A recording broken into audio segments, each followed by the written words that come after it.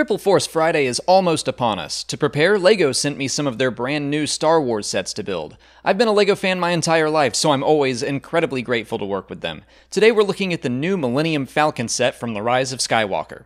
It's a pretty involved and detailed set, coming in at 1,351 pieces. It took me just under 3 hours to build from start to finish. Included are 7 minifigures. Finn's got his new look, and he's giving off some big Indiana Jones energy with that satchel.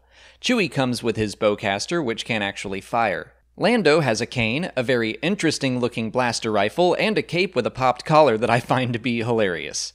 C-3PO looks pretty standard. He doesn't have an extra head with red eyes or anything. D-O is basically just a solid piece that can't move, he's just too small. And R2-D2 makes an appearance, and technically this is the best look we've had at him for Episode 9 so far.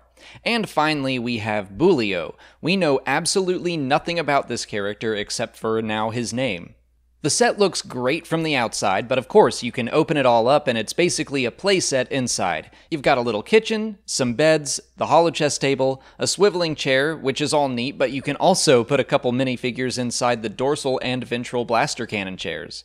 And of course, the build itself is a lot of fun. It's cool in these bigger sets slowly seeing it come together from this simple frame, and sometimes you're putting something together and you have no idea what component it's for, and then it all comes together and makes sense. I love that stuff.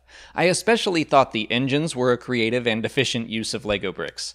The top panels that open up were also a lot of fun to build, and I was pretty blown away by how they kept it all looking so seamless.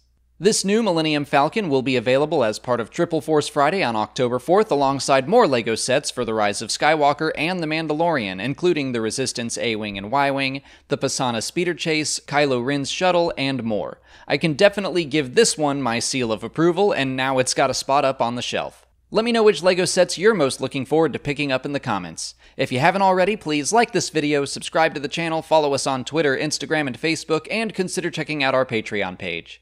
As always, thanks for watching, and may the Force be with you.